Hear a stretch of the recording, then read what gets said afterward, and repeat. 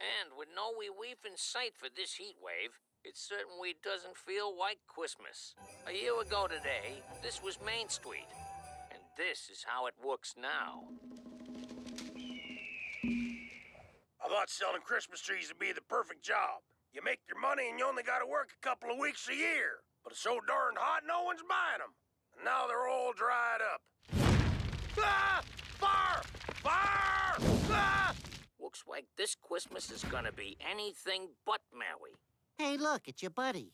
In a related story, eccentric billionaire Foghorn Leghorn held a press conference today and made a stunning announcement.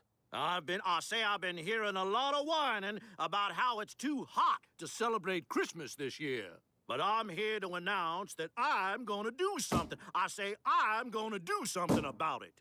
Ladies and gentlemen, I'll give you the fan plan. What is that? It's a giant fan, boy. And I'm gonna set it up at the North Pole and blow some of that cold air down here. If I were you, I'd get your sweaters out of the cedar closet. Because I'm predicting a white Christmas. That is one crazy rooster. I'm surprised you didn't get roped into going with him. Oh, I'm going. Well, I'm off to the North Pole. Should I bring a jacket? Nah, it's 1,000 degrees outside. Bugs, your girlfriend fainted.